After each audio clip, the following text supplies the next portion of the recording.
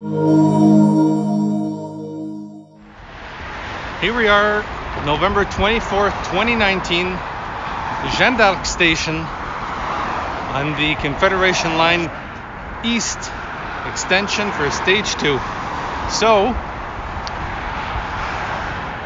if you've already watched the Orleans Boulevard video, this one's going to be sort of a repeat, more or less, because the station configuration, the way it's going to be set up, the way it's laid out, multitude of facts about it. They're almost going to be like brother and sister kind of thing. So we have, once again, a center platform going straight up the middle here. And then you have your westbound train, your eastbound train on both sides. They connect to the Jeanne d'Arc overpass, so there'll be an entrance like around, somewhere around there. There'll be an entrance on the opposite side on both sides. Very similar, I can't emphasize that enough, to the Orleans Boulevard station. And what else we will see is the transitway stops that have been historically at both ends of the on and ramps of the station. So here's the westbound transitway platform. The opposite side is the eastbound. It's back over there, somewhere back there. I can't see it in the screen, but it's out there. Those will probably see reduced usage, if maybe not even completely be retired. And then looking this way, we're now looking westbound. So that's going to be going towards Montreal Road Station, quite a bit off in the distance down there. It's about 3 kilometers out. Station's going to be coming straight into the middle of the median here. Once again, like I said in the Orleans Boulevard video, it appears as though the road is separated wide enough on both sides that they won't have to do much, if anything, to fix the lanes to give more room. There definitely looks to be quite enough room to make this all work. Same as in the drawings that we'll put up in a moment there for Orleans Boulevard.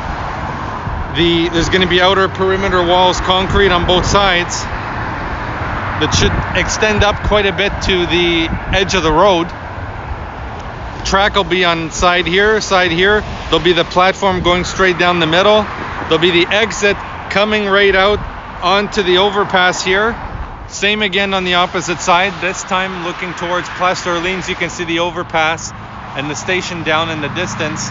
And even before that, Orleans Boulevard station, probably about 1.5 kilometers away. Fairly easy station, I would think, to construct. Like I mentioned at the Orleans Boulevard one, I'm not sure what's going to happen with the overpass that's already in place here. Like, I don't know what the state of it is. It doesn't look too bad, but if it needs to be widened, again, the sidewalks aren't very wide here. They might choose or elect to do like a refurbishment, a repair, or either a complete overall replacement to extend it out more. I'm not exactly sure what the plan is, but I guess we'll see that in due course. Same for Orleans Boulevard. There's going to be, and again, for lack of better words, a porch. So the station entrance will be like around here. It's going to extend out, and then you'll have your entrance, your fare gate, the stairs, the elevators to go down to the platforms.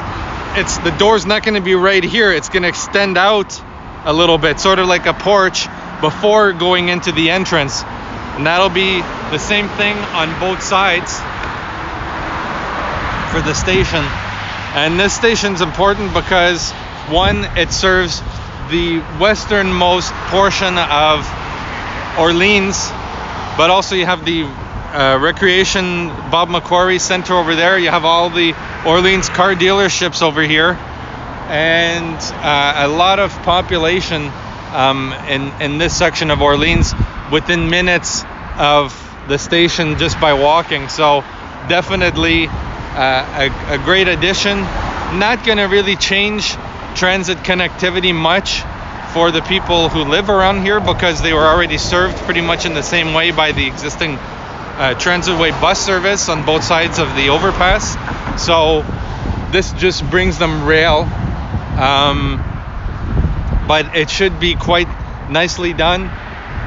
Once again, another view looking into the median, so you can see how it's going to be down there. You can see one of the Transitway buses going off towards Blair right now to connect with Stage 1 LRT. So lots to look at here. Obviously, this site has more room and should be somewhat easier to accomplish, because I don't think I mentioned it in the Orleans Boulevard video, but the overpass for Orleans Boulevard, it doesn't go straight across. There's actually a bit of a curve to it, which adds a little more complexity. Like the overpass has a bit of a bank to it, and it curves slightly. This one right here is pretty much a standard straight